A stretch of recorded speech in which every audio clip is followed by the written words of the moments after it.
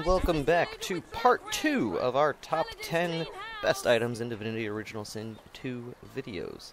I guess it's kind of a top 20 items, but we're going to start off right here in the middle of the Arx Town Square. This is kind of the main trader hub of Arx, which technically it's Act 3, but I call it Act 4. It's the 4th island, it's a new act, I don't care about a 3-act structure. So, before we get started, if you haven't seen the first part of this 2-part video series, part 1 goes through all the items that I think are the top 10 best items in the game prior to getting to Arx, because a lot of good items are in Arx, so we're going to give Arx its own video. And we can actually get through over half of this top 10 list. We can get through 1, 2, 3, 4, 5, 6, 7 of them just walking around buying stuff for the most part. Some of them we don't actually buy, but we're going to start over here. We have a little bit of lag because I'm actually uploading the first part to YouTube as I talk, so it is going to be a little slow for a second here. Alright, so we have Trader Fianola. I never actually say these names out loud, I just read them. Fianola. Okay, it's like Fiona, but there's an extra consonant in it. Anyway, consonant syllable. So we're going to trade with her. She has this two-handed mace right here. And this is called, and all these names in Act 4, the vast majority of them, I have no idea how to pronounce them. So, if I'm saying them wrong and you know the actual correct way to say them, feel free to roast me in the comments. But this is Vordalamus, I guess is how you say it. This is a two-handed mace. It has 25% crit chance, which is very good. That's going to be a common theme for a few of these. 25% crit chance again. It gives 3 strength and needs 14 strength to wield. So, I mean, you only need +1 strength elsewhere in your gear to wield this if it's not going on a strength-based character. So if you want to just throw this on, like, a mage and just give them 25% crit chance, that is a perfectly acceptable thing to do. That is very good. Also 2 Constitution, 2 Warfare, 1 turn knockdown, so not as, you know, good as Lohar's with that aspect, but it has a 25% chance to knock down. So you'll knock them down more often, but it'll only be for 1 turn. And this one has 50% cleave damage, so that cleave damage will hit nearby enemies in a decent range, because it is a two-handed weapon, so it's got a little bit more range than the one-handed weapons. So it can knock down multiple people with 1 swing, so that is very good. It also gives you the challenge skill, which is also very nice. We'll go over that in just a second. But yeah, 3 strength, almost fulfills its own strength requirement. Some Constitution, Warfare, so the Warfare is giving you more damage. Constitution, it's just nice. You can't really use this with a shield because it's two-handed, but I guess more health is occasionally useful. And a lot of crit chance, knockdown, very good. But it gives you the challenge skill, which is very good. I have it over here. The best part about this skill is that when the Definitive Edition came out, which was a while ago now, but it still feels new to me. When the Definitive Edition came out, this one got changed from costing, I believe it used to cost 1 AP. It's just free now. It doesn't cost any action points. So use it in combat, and it'll mark an enemy. And if that enemy dies in the next 2 turns, you heal, you get a damage bonus, and you restore some armor. If they survive, though, if they make it 2 more turns, they get the bonuses instead, and you take damage. But because it's free, costs no action points to cast, you can use this right before something's about to die, and then you could use something like Tentacle Lash that is an auto hit, right? Like something where like it physically cannot miss, right? And something where you know the minimal amount, that 820 in that little pop-up window there, something that you know can kill them, and just boom, you heal, you get some extra armor, you get a damage boost. It's great, fantastic weapon. So that is Vordalamus, if I'm saying it right. I don't know if I'm saying it right. And moving over to this vendor here, there's going to be a lot less loading in this one, and I'm not going to do the annoying little screen shake that was in part 1, because I was not a fan of that, but once I did it, I was like, I gotta commit. So there's actually going to be like 2, maybe 3 loads in here, but we're just going to be running around for the bulk of this. The next unique item is also a vendor in Arx will sell it. Again, I don't say these out loud. Luranta Temva, I guess? I call them lightning pants, is what I call them in my head. I'm like, oh yeah, the lightning pants. because they give you the skill Superconductor, which is a nice skill. So these ones require 14 strength, and they give you +2 to 5 out of the 6 ability scores, attribute scores. I forget what I think it's attribute scores. 5 out of the 6 attributes, everything but memory. So it gives you plus strength, plus finesse, plus intelligence, plus constitution, plus wits. So literally any build can make use out of these. They are strength based, so the physical armor is heavily skewed. But they also give you a little bit of telekinesis, which can be useful. 2 Aerothurge, which is very useful, because that means if you slap these on somebody, they have enough Aerothurge to learn Teleport and Nether Swap, which can be very good to have. The air resistance is fine. Superconductors, it's not a melee skill, but it's centered on you, so it's like semi-melee skilled. You're going to use it on people who are basically in melee range. So having that extra air resistance is nice, because you might get some backlash damage if you're on water. And the +2 movement, that's always nice. But the main thing is it gives +2 to everything. It gives you Superconductor. It's great. I'm going to actually buy that. I don't know if I already have Superconductor on anybody. Oh, I hit the wrong button there. But Superconductor, I believe I put it on Sabila. Yeah, Sabila doesn't even, like, she's a necromancer in here. Like, she's using the whole Bloodstorm combo that I also put in another top 10 most fun combo videos. Got that one rocking here. With, you know, Skin Graft, Adrenaline, Bloodstorm, all that. But she has Superconductor, because it's just really fucking nice. Big area effect, shocks them all if they're wet, which she has rain to make them wet, does extra damage, will stun them.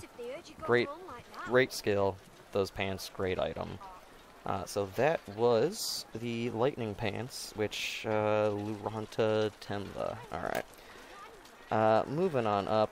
This one does not have anything that I'm putting on the list. They have a unique bow, but it's not all that great. I'm looking through my list, so this might take me just a second. Yeah, we are going to come up to this vendor over here, and again, I have not rendered this, or loaded up this area, so it's going to take a minute for it to render, because my computer sucks, so bear with me on that.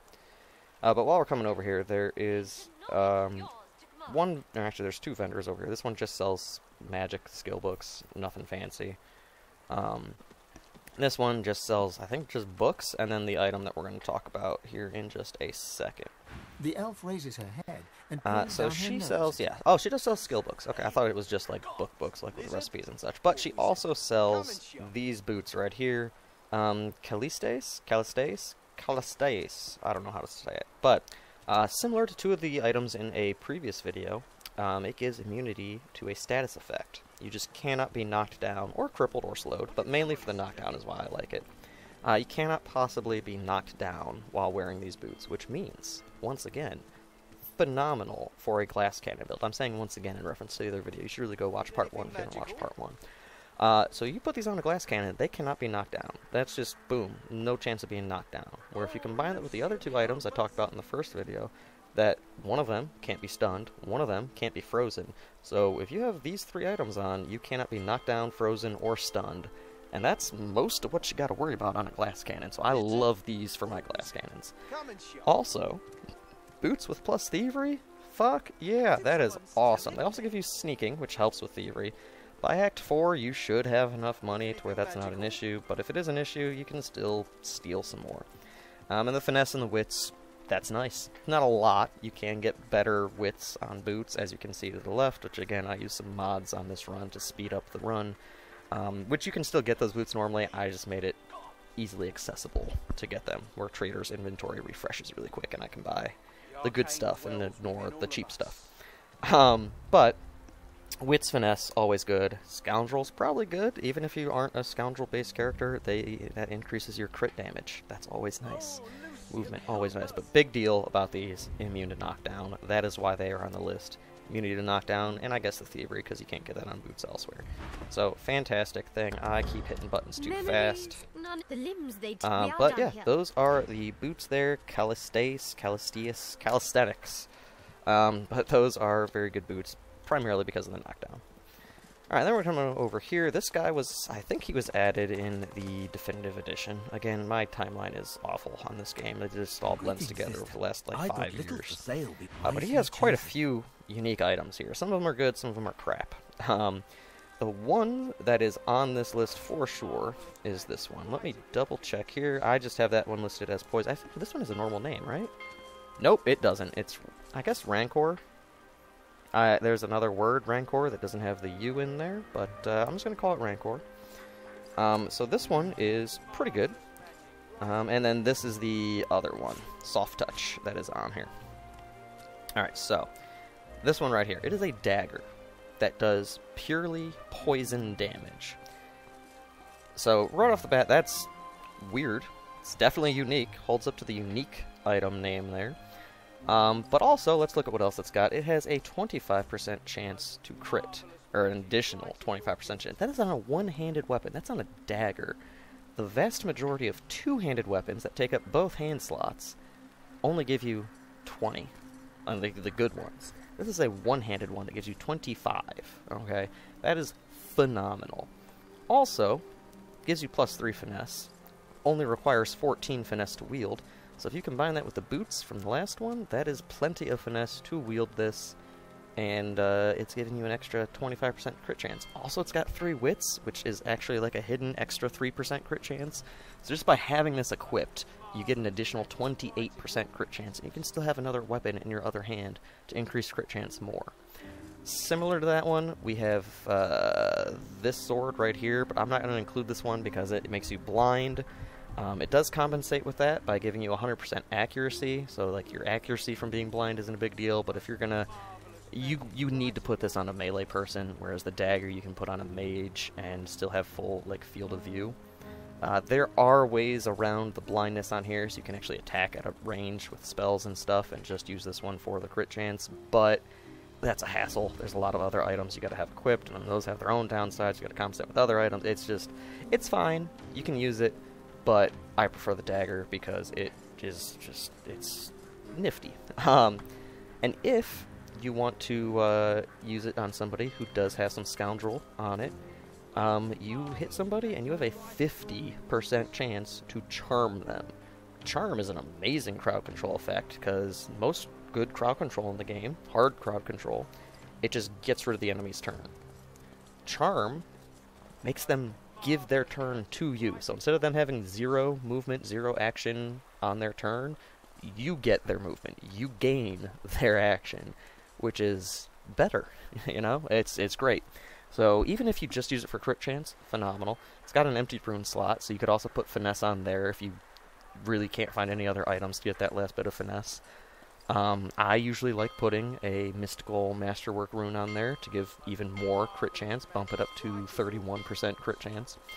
But if you need to fulfill the finesse requirements, a lightning rune with a rune frame will do that for you. But yeah, that's charmed.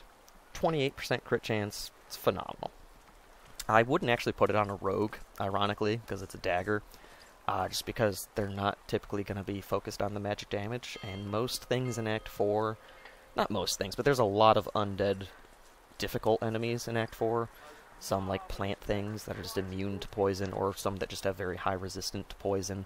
So I really wouldn't use it for damage, I would just use it for the extra stats it has. Next up is Soft Touch. I would ignore the Healing Tears on there. Like, it can be useful, but not very often. The main thing here is 5 intelligence and 5 memory. That 5 memory is huge, especially when you look at, like, Sabil's skill bar at the bottom here. Like, that's a 3 memory point skill, that's a 3 memory point skill, slide on over, that's 2 memory points. All these are 1, you know, but those ones are 3 each, that one's 2. I like having Grasp of the Starved on here, that's another 2, and she doesn't need to attack with weapons, so that atrophy that it sets doesn't really matter. It is weird that it gives 5 intelligence, but has 14 finesse as a requirement. There's a lot of weapons in Act 4, sorry. A lot of gear in Act 4 that give finesse. I usually put those on an intelligence-based character like Sabil. Or like this build on Sabil. Not that Sabil always has to be intelligence-based. But that's a fantastic item for the memory, for the intelligence. And the atrophy really doesn't affect intelligence builds 99% of the time, unless you're using a staff like a battle mage. And even then, I would rather dual-wield swords, but it's great. Some honorable mentions that this guy sells. This is very good as well. 3 intelligence, 2 memory, 2 Hydra Sophist, and it gives you Icebreaker, and you hit somebody with it, makes a huge area of ice. It's pretty good, but it doesn't quite make my top 10 in arcs, because there's a lot of items in arcs. Also, this one, it's just kind of interesting. You hit it, it's always got Spark Striker on, so you just send sparks everywhere. It does pure fire damage, 25% crit, but it's just, you're not going to be able to do any of your melee crowd control. You can't knock down by dealing fire damage, so for that reason, I'm not a huge fan of this one. It's cool, but I don't think it's as good. Same with this one, you can make it good, but there's a lot of stuff to compensate. So these two are on the list, Rancor and Soft Touch. Alright, so over here we have the Cathedral Waypoint right there. From the Cathedral Waypoint, in that very room, you walk over here. You'll see some devoted pilgrims over here praying to some stuff in the cathedral. If you pull up a character with some high sneaking, you can come over here. Now you can do this without sneaking, but it's going to be easier if you sneak. This statue here, zooming in, a little bit of lag for slow computer reasons. This statue here, he's holding a scythe. And you can, there we go, steal that scythe. Lucky find. I'm just gonna, well, I was gonna try and run away. I'm just gonna talk my way out of the situation. I'm just gonna bribe them, because that usually works. Okay. So, that scythe, keep in mind I am at level 18 right now. That scythe is level 20 right here. Fallon, Jimmy Fallon? I don't know. But this scythe right here, it gives 20% crit chance, 3 strength, 2 intelligence, 2 warfare, 1 two-handed, sets decaying on the enemy with a 25% chance, and it's got 50% cleave damage. This is a fantastic two-handed weapon. All those extra bonuses are nice, but it is level 20 with 50% cleave damage, 20% crit chance, so it's going to hit hard. It's going to hit in a pretty wide sweep. If I were to attack with it, does it show? It does not show the arc when I have it set up like that. But it also has a rune slot. Just phenomenal damage. Great weapon. Some people are like, oh, this is the best two-handed weapon in the game. It's good, don't get me wrong. But if you hit level 21 and you buy a Divine tier, the gold gear at level 21, it's probably going to be better than this. But it is, for something you can just reliably find in every single run, pretty fucking good. The 3 strength is nice, because I don't think you would use this one on a non-strength character, because you would mainly do that for the crit chance, and there's other stuff with 25% crit chance, so I mean, it almost fulfilling its own strength requirement isn't a big deal, but the extra strength is extra damage, the warfare is extra damage, the two-handed is extra damage. It's nice. Alright, from the cathedral, actually, this room, right next to the waypoint, you're just gonna head north up here. And you're going to get to this closed, locked door with some guards outside of it. I'm on protection duty. I think I'm going to actually have to pickpocket, or not pickpocket, pick the lock. So I'm going to turn these guys away from facing the door. Or is that one walking through? You know, I'm on duty. Don't bother me. Yeah, so I actually angled that one wrong. So you're going to want to get these guards to look away from the door. Leave me. I don't know. Oh, that one's there. I didn't even see this guard over here. I don't have time to talk. Okay, so we've got them all looking away, so I can sneak right here, pick the lock, open the door while still sneaking. And then, I believe... Of course. Dallas. Yeah, say you're looking for Dallas, blah, blah, blah. Now that the door's open, you can just walk right in with a high persuasion character. Just say you're looking around. She gives you a... And how goes this? High persuasion, just succeed. I think you need 5 persuasion because it's Act 4. I don't know for sure that you need 5, but I have like 6 persuasion with Red Prince, so you are going to need high persuasion to get in here. You can kill them. That's an option as well. I prefer to just use high persuasion and do it that way. I'm missing a skill here. He should have Chameleon Cloak. Well, I guess if they aren't going to stick around, I can just... Oh, that door's not red. Why is that door not red? Okay. Guess you don't need to sneak there. Alright, now when I got this one earlier, I don't want to say a glitch happened, but something happened that I was not expecting. So I'm going to hope that this goes the right way here. So if you move this little bed, and this used to not have to be moved, this little pet basket, it used to just be sitting underneath it. But if you move that, a dagger, yep, dagger popped out and it went away. I do not know why that happened. Okay, interesting. I got a mod active, specifically in case that happened again. So I'm going to show you how that should have gone. When you move it, I don't know if you saw, there was a little dagger that popped out of that bed. And that little dagger normally doesn't phase through the ground like that. I'm actually surprised that it did that twice. I don't know what's wrong with the save file that it did that. It shouldn't. I think if you have the apportation spell, which is something that is a weird spell, I don't think you can normally buy that. You can just suck that up. But I have a mod on in case something like that happened, where I can just buy every unique item in the game from this lady. So the unique item that was supposed to come out of there, or I guess it did, but that was supposed to not phase through, was one of these daggers down here. This dagger right there is what should have popped out. It should have been at level 20, not level 18, but should have got a dagger with all these bonuses here. So it would have been a dagger that does some fire damage, which is nice, 10% crit chance, nice, 3 finesse, which for a dagger, very nice, 2 wits, nice, 2 scoundrel, nice, dual wielding, nice, set bleeding, nice, burning, nice, fantastic. And it also grants you terrifying cruelty. Now, unlike the poison damage dagger, this dagger I would absolutely recommend putting on a rogue or scoundrel use person. Rogue, what's it, Shadow Blade, whatever. Anybody who does damage primarily through dagger attacks, absolutely put this one on them. Because typically, you're going to have 2 weapons, so like 2 daggers, so the dual wielding is going to be great.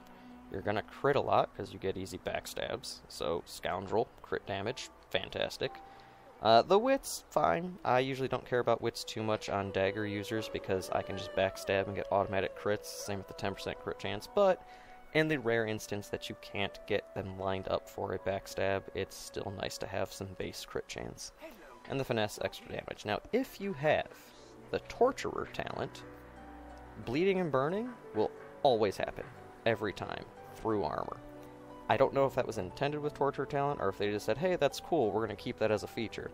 But if you have the Torturer talent, any items that have a chance for an effect to happen that Torturer normally lets go through armor, that chance always happens. They will always set bleeding and burning if you have Torturer on these guys. So I really like taking one of these, or taking this dagger, mixing it with poison, and then anytime I attack somebody with this dagger, they are bleeding, burning, and poisoned.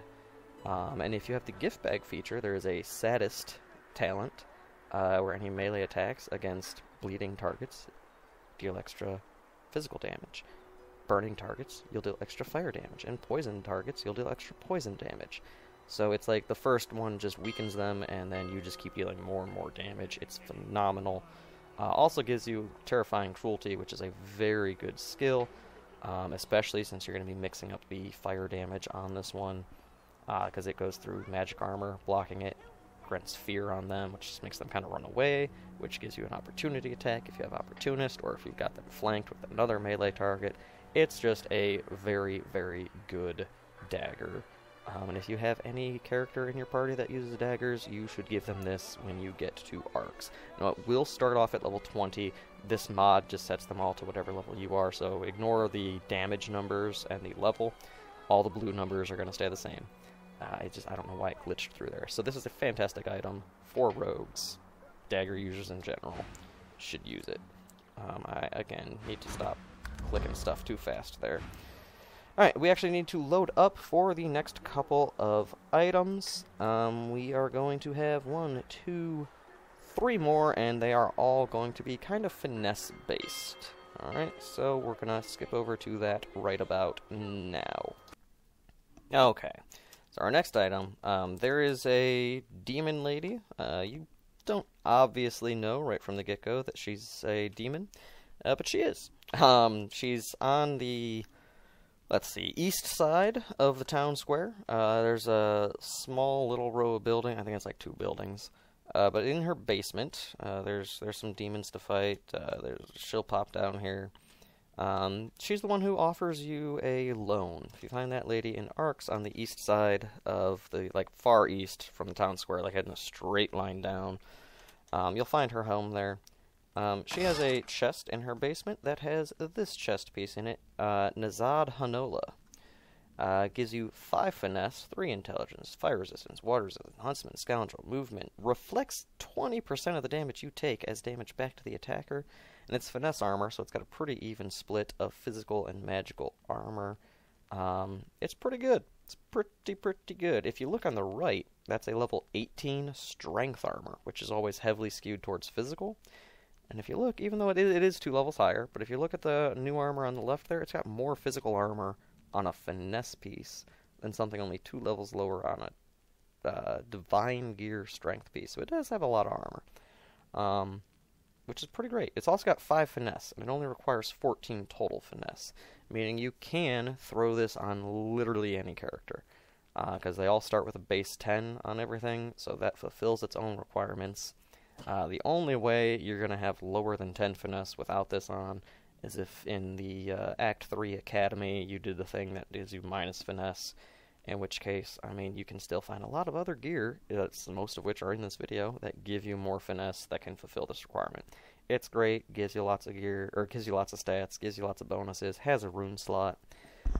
Because it has so much finesse, and because it has Scoundrel and Huntsman, very good on archers, also pretty good on rogues. The Huntsman is a little bit wasted on rogues, but you can still use it. You've got your throwing dagger.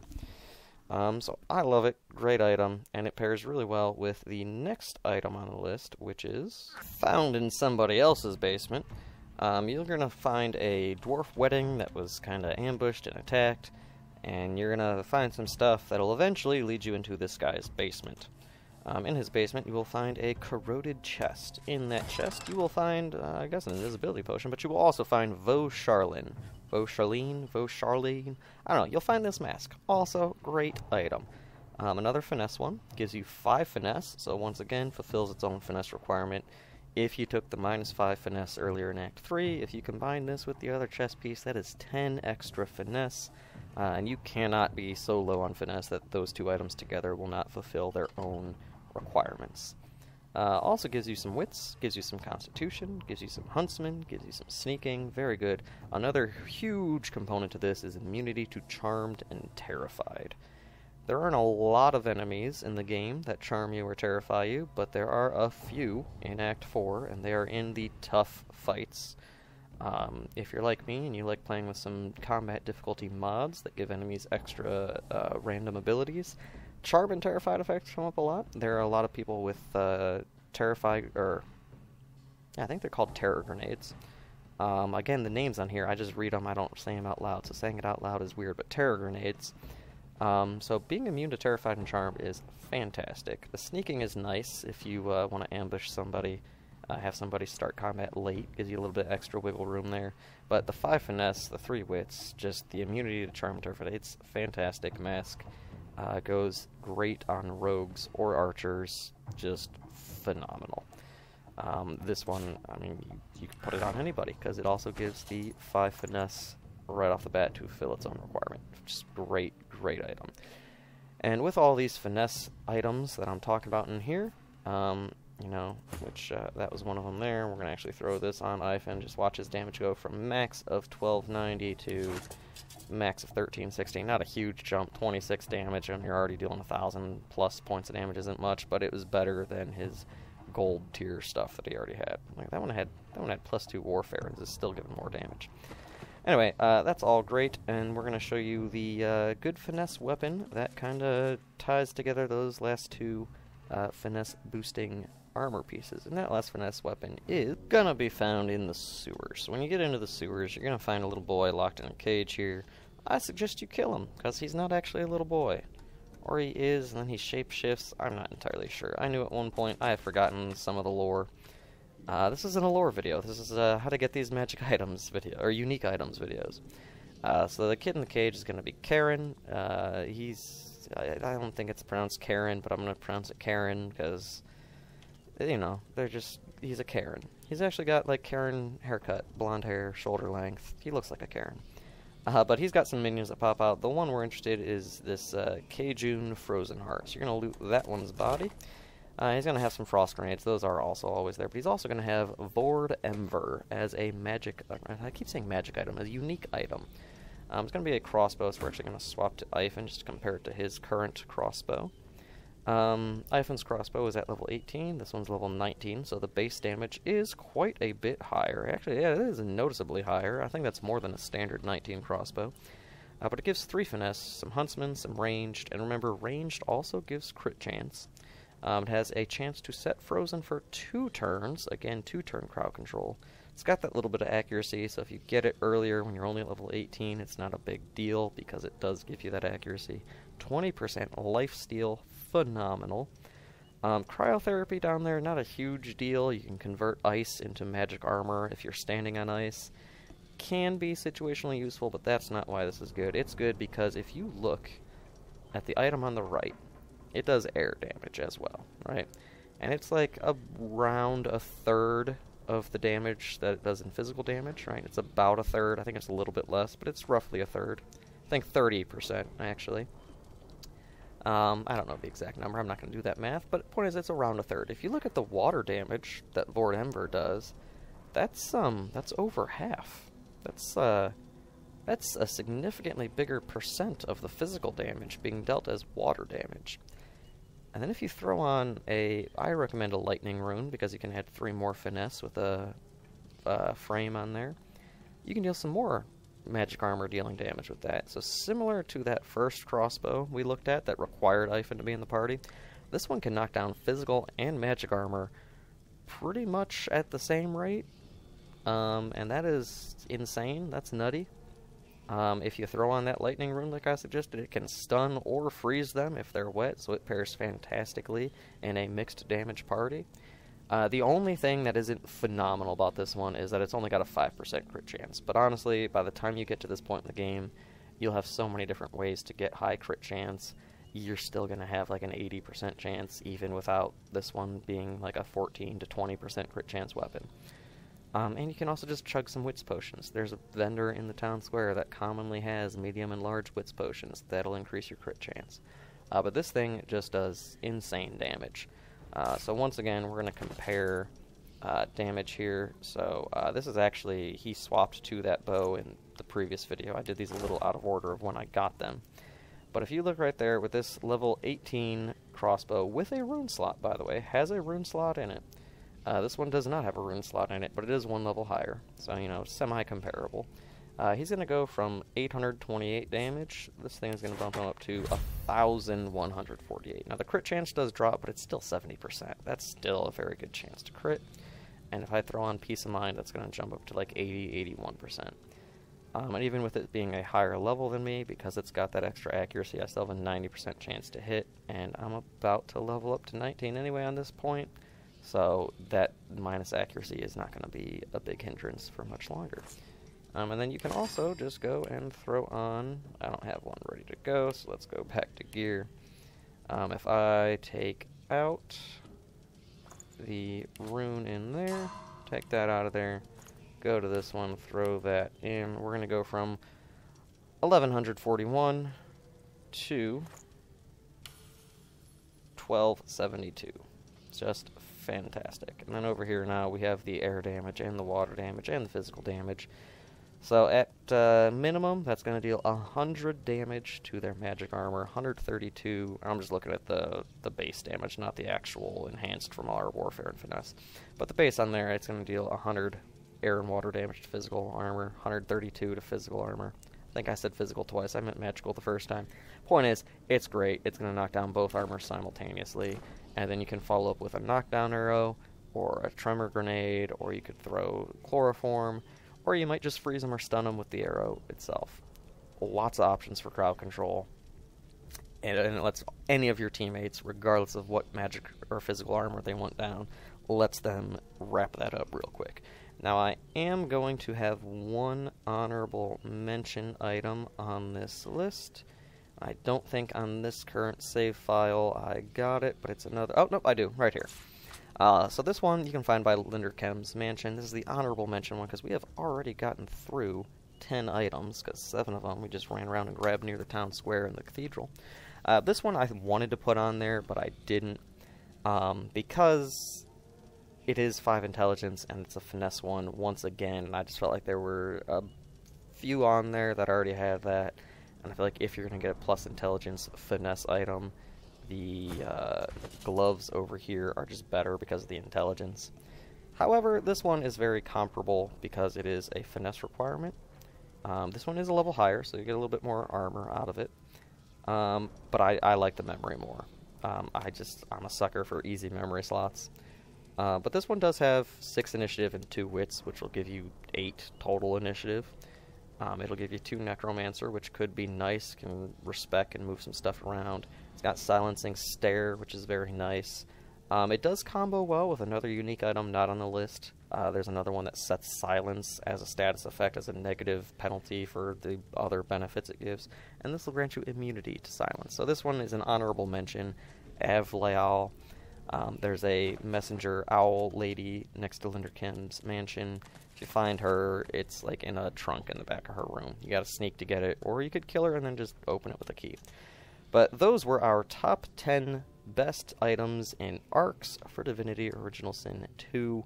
I'm debating making a top 10 craftable items, but again, like 90% of those are going to be magic arrows, and then there'll be like some scrolls, but most of them are just magic arrows, because magic arrows are really good in this game.